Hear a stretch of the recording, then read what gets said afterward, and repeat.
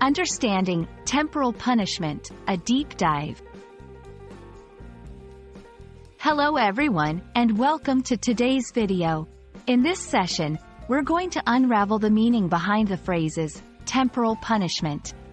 It's a term that might sound complex at first, but don't worry, by the end of this video, you'll have a clear understanding of what it means and how it's used.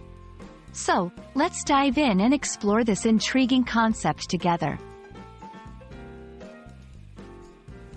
Before we dive into the phrase as a whole, let's break it down into its two key components: temporal and punishment.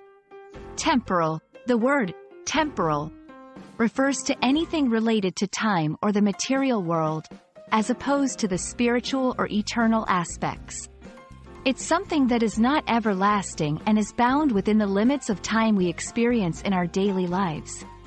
Punishment. Punishment, on the other hand, is a consequence given for a wrongdoing or offense. It's an attempt to correct behavior, enforce rules, and impose discipline. Now that we understand the meanings of temporal and punishment separately, let's see what they mean when combined.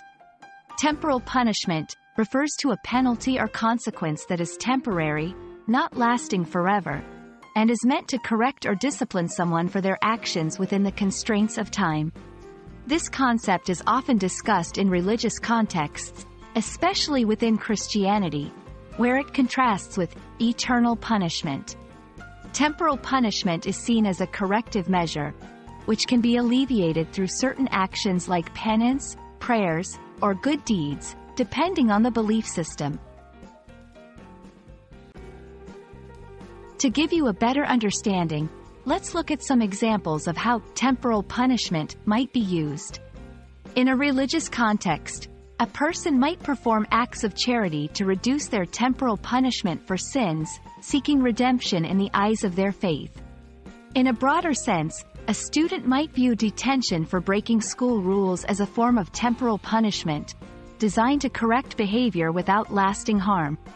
These examples show how the concept can apply in both spiritual and more everyday contexts, emphasizing the temporary and corrective nature of the punishment.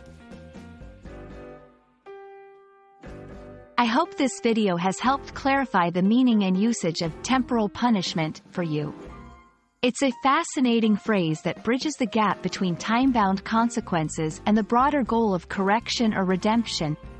Whether encountered in religious studies or in more secular discussions about morality and discipline, understanding this term can enrich your comprehension of how various systems of belief address the concept of punishment.